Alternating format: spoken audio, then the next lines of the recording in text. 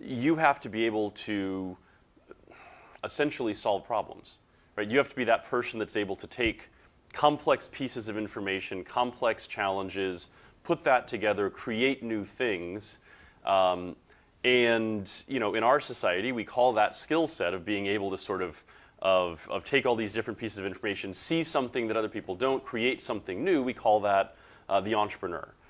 And so, you know, whether your goal is to ultimately build your own business, whether it's to join somebody building a business, whether it's to even work in a larger organization, having that sort of basic core entrepreneurial skill set, being able to identify a problem, see a potential solution, pull the resources together, create something is just critically important in our economy as it's emerging and changing.